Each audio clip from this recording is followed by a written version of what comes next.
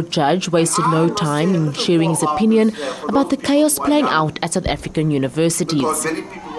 Yacoob, however, remained objective during his address, at times supporting both sides of the coin. So if we get to the student problem, I would start by saying, and many of you may disagree with me, I hope that Imam Haron would have agreed with me,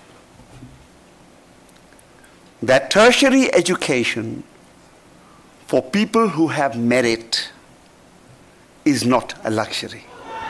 But warned, the state has a responsibility. If the people who are rich want to send their children to huge big private universities, as they do send their children to private schools these days, that's another matter.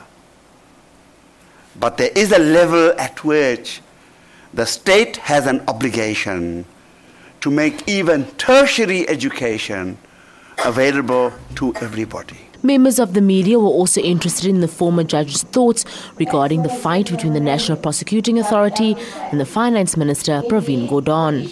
There is no real case for him to answer because all he did was something which had been done in the public service for a long time. And thirdly, even if I'm wrong in that, and there is a case for him to answer, there is such a thing as prosecutorial discretion. He also encouraged the country's youth to remember and be grateful for leaders like Imam Haron, who fought for equal education among all race groups. Carmel Lochmerg Roberts, SABC News, Cape Town.